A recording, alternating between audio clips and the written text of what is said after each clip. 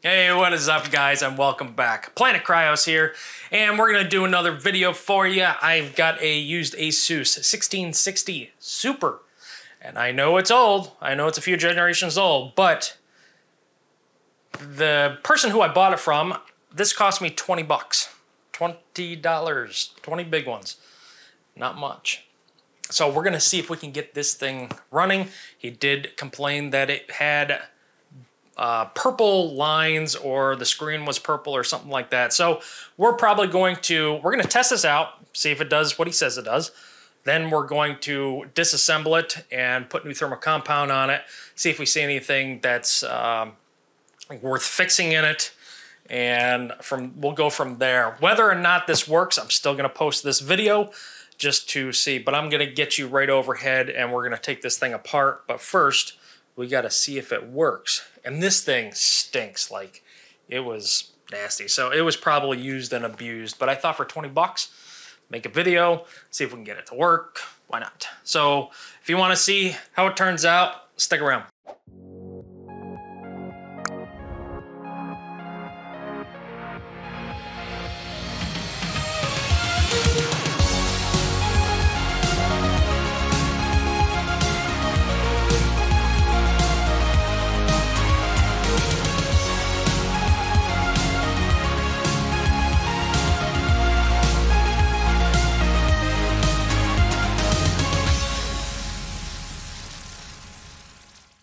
All right, I just wanted to show you what it looks like.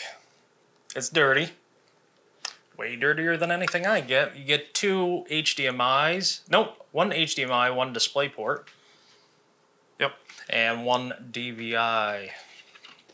Here's the pins, and we'll switch over here. Here's the pins on that side, and we got both the fans spin, which is good. But yeah, she is filthy. This is definitely dirty. So let's get this plugged in.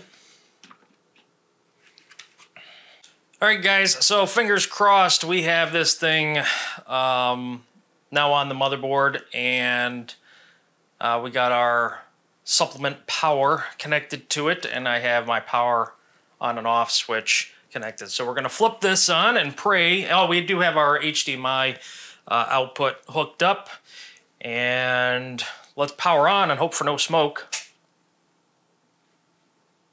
So far, good sign. And let's go ahead and power this up. Fan spin. Oh, I have this hooked up to the wrong output.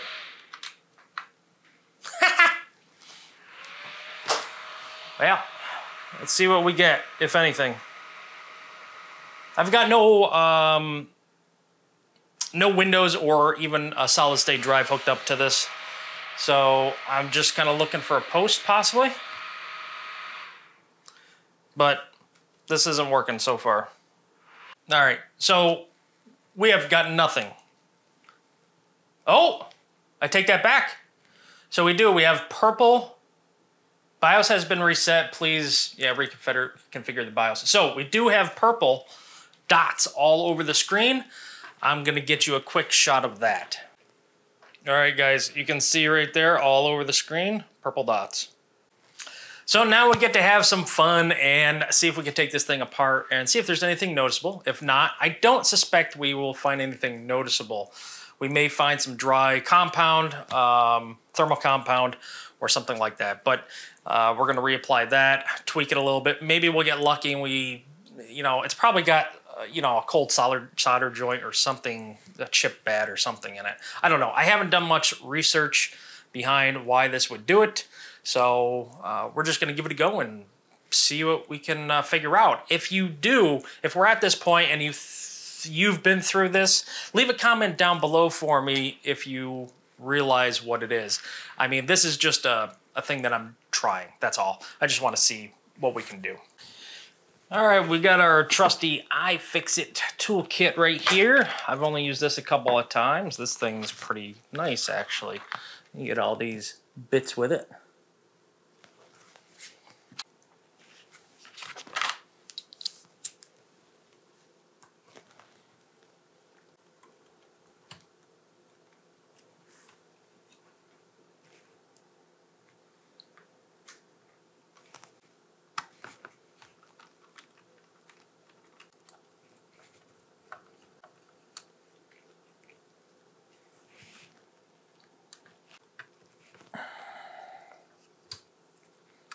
These springs are, there's little springs on these.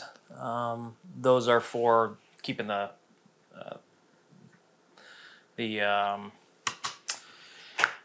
GPU to the heatsink. And I'm trying to put these screws in the order that, in the way that this is coming off of the board, or somewhat. See, this one was really loose. Like it's, oh yeah, see that's broke. This has been apart before. Somebody's pulled this apart. Okay. Yeah, I pulled that apart wrong. First time pulling one of these apart. Let's get these big chunks off if we can.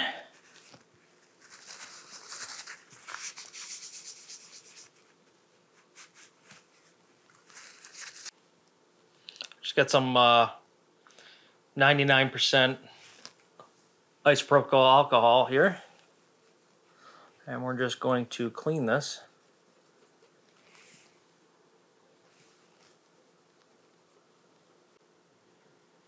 I'm gonna wash this probably in the sink or something and run a brush through it maybe, and just get it a little cleaner.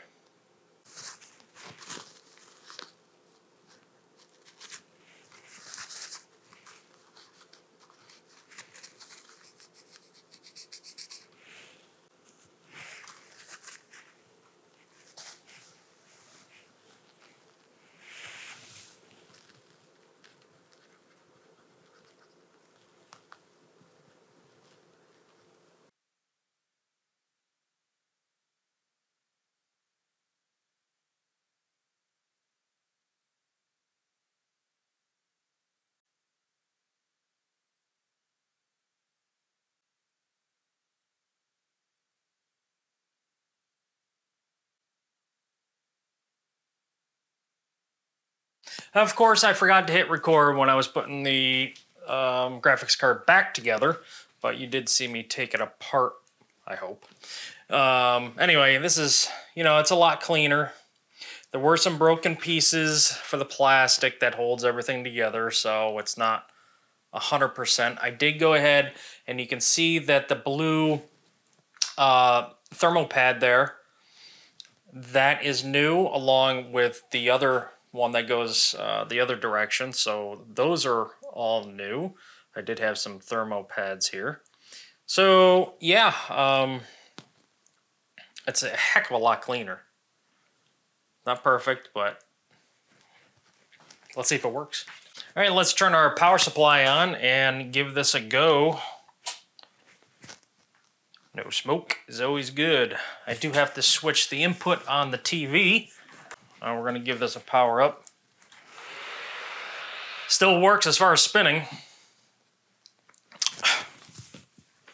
This always helps.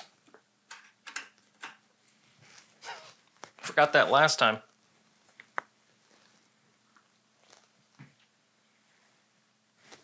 Just waiting for a signal here to see what's gonna happen.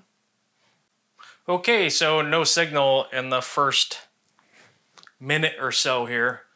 Trying to be patient, but I'm not seeing anything, and maybe I'll restart this because this wasn't plugged in. Sometimes that happens with DisplayPort. If you don't plug it in before you start the system, it won't actually display anything.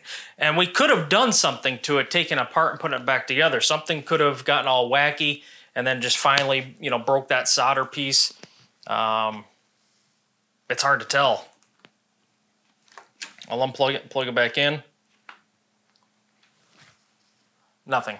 No signal whatsoever. Okay. Let's turn it off. Make sure we got all the power out of it. Let's turn it back on. Let's see what happens this time. Ah!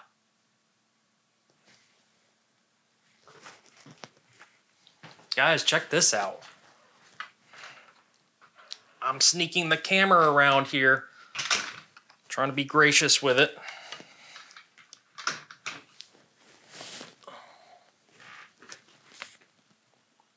Look at that. No purple whatsoever. Ha! that is awesome. So we don't have a keyboard or anything hooked up to it, but I did show you that purple that was all over this screen. All right, guys, so this is absolutely amazing. I'm hoping that it's fixed for 20 bucks and an hour's worth of my time disassembling, reassembling it, you know, cleaning everything and putting new thermal compound on it. I don't know. We may have tweaked something, but I'm going to put an operating system on here. We're going to run Heaven's Benchmark, and yeah, I want to see if this thing will function. So I just got to put an NVMe drive in it, put Windows on it, and see where we go from there. So stick around for a minute. So unfortunately, this card is just not going to function properly. I was really surprised that it worked, and I was glad that it worked. And it does until you go and you download or install until you install the driver for it from NVIDIA. Whether it's a direct install right from there, from a thumb drive, or if it's automatic through Windows. I tried both. During the install process, when it actually changes to the new driver, the screen just goes black, doesn't really come back. PC goes sometimes into a boot loop. I tried to uninstall the drivers a couple of times, and it's just not working properly. So I did hook it up to my other monitor.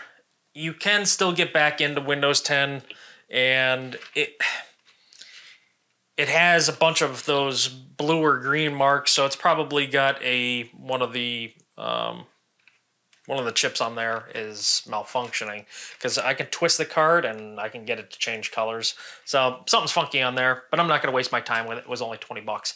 So unfortunately, yeah, that's where it sits. So this video kind of ended in a bummer. But anyway, guys, that's it. Sorry this wasn't more, but it just goes to show that you can't get everything fixed. I don't think I'm going to tinker with it. I think I'm just going to let it go. But anyway, share, like the comments. Actually, comment down below if you've ever had this problem, and maybe you know exactly what to fix, but I'm not going to waste my time putting effort into figuring out what's wrong with it. It's just not worth my time. But if you do have a suggestion, leave it in the comments down below. And give this a thumbs up if you don't mind. And until next time, guys, take care.